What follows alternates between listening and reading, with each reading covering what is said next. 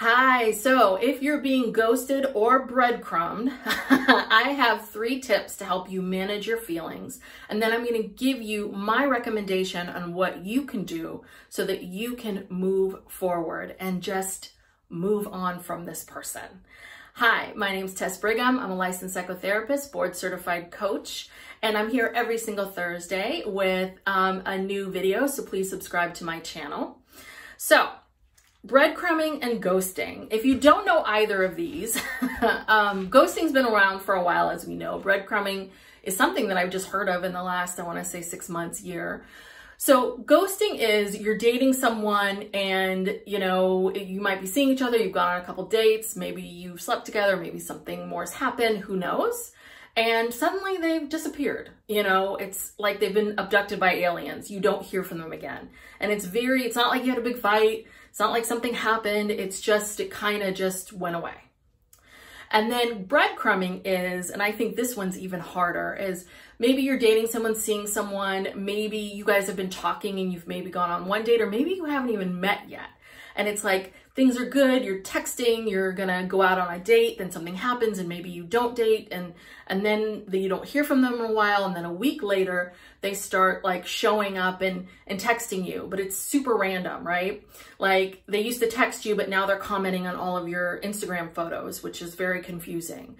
Or, it's a couple weeks and you're finally kind of over the person, and then suddenly, boom, a text pops up and they want to have a chat with you, and then you go through the cycle again, and then you're going to get close to meeting them, and that happens again, right?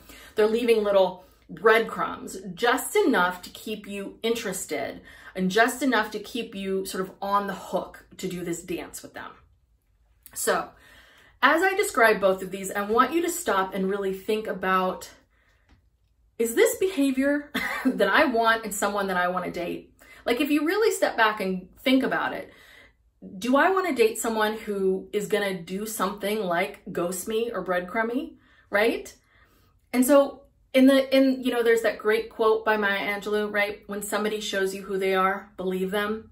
I think both of these things are huge indicators of where this person is at in their life and what their intentions are. And so this is my 3-step process that I want you to go through. When you recognize I've been ghosted, I'm being breadcrumbed, I want you to stop and say, okay, you get to first, number 1, mourn. You get to mourn the loss of the fact that this relationship, which felt like, or whatever it was, felt kind of exciting and new, that this person seemed super cool, that you were getting along. Mourn that this is not the person that you're going to be with, not right now, not going to happen. And that's okay. And it's totally okay to feel disappointed. I think a lot of times when we have these kinds of situations, we go in one or two directions. We either really dig this big hole for ourselves and start to feel really bad and wonder what's wrong with us, or we sort of brush it off completely and be like, I don't need that person, let's go. So I want you to pick something that's in between. Mourn the loss of the fact that the relationship isn't going to work right now, and also just recognize that you get a little time to mourn, and then it's time to move forward. You can feel sad, you can feel disappointed, you have the right to all your feelings. But number 2 is you cannot take it personally. And I know it sounds bizarre for me to say, don't take it personally, it's about me, they don't want to be with me. Why this person doesn't want to be with you right now has got to do with so many different things. Yes, there may be some part of it where they don't really feel a connection with you. They don't really feel a spark. And the person that's willing to say to you, yeah, I'm sorry, I just don't feel a connection, I don't feel that, they're not ghosting you and breadcrumbing you. That person who's up front with you, they're going to tell you. This is somebody who does not have the guts or the ability to say to you, hey, I just don't feel a connection. So then this person might feel a connection with you, but they might be scared to death to be into any kind of relationship. They also might be going on apps and telling people, yeah, I want to be in a relationship, but really they don't. They want something else.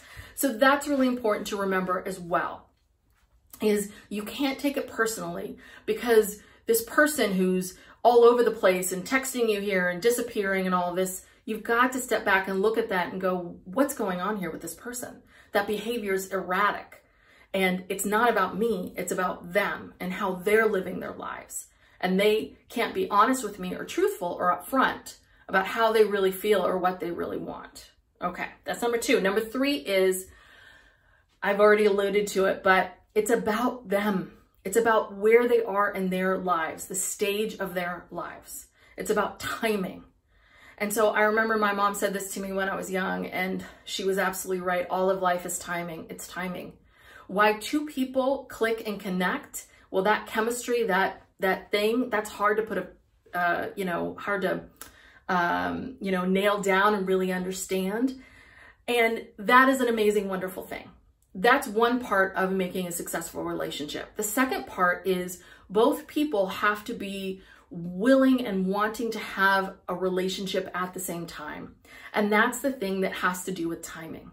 And so that's the part that you can't really control. It's about them and their own stuff. So if you've currently been ghosted or breadcrumbed, here's my 2 steps. These are the 2 things I want you to do, which is number 1, if this was a relationship that was like pretty serious or was pretty extensive, you've gone on several dates, there was something there, then you can be upfront, be honest, be the better person, be the better communicator than that person is, and say, hey, I haven't heard from you a while. I'm wondering what's going on with you.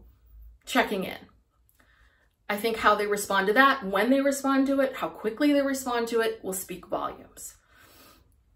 If this is someone that you have not, you've been talking here and there, all of that, number 2 is you've got to be done. Done. Meaning, don't keep responding to the texts, don't keep responding to the Instagram messages, just don't respond at all. They will disappear. They will. I think a lot of times there's this illusion that like, oh, okay, well, maybe if I, maybe this time when they circle back around to me that it's going to be different or if it's going to be better. It's not. They're showing you who they are. Somebody who wants to have a serious relationship with you is not ghosting you, and they're not breadcrumbing you. They're making it known that they want to be with you. They're not all over the place. So keep that in mind. Okay. If you are struggling with an ex, I have another video here on YouTube called Stop Obsessing on Your Ex. So go check that out. If you like this video, please give it a thumbs up, and even better, subscribe to my YouTube channel. I'm here every single week. All right, that's it for this week. I'll see you next time. Bye.